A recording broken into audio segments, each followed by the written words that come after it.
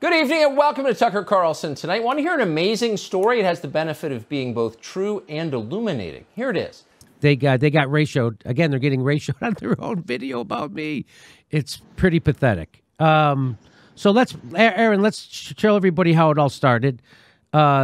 This came out of nowhere. And I don't know what to say.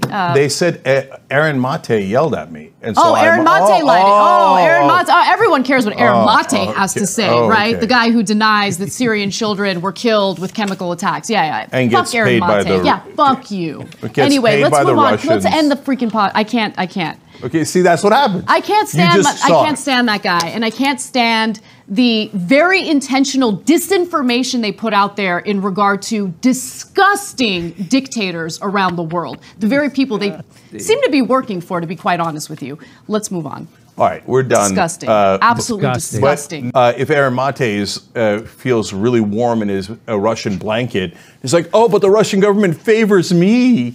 He should be super proud of that. Way to go, Aaron. You did it. Okay. Yeah. And fuck gets Aaron paid by Mate. the... Yeah, fuck you. Anyway, let's move on. Let's end the freaking pod. She's really a shrinking violet. Does anyone believe anything they say? Does anyone believe that I was inappropriate with her every day and she never said anything to anybody, even though she was the boss? Does anyone believe any of that? I don't think so.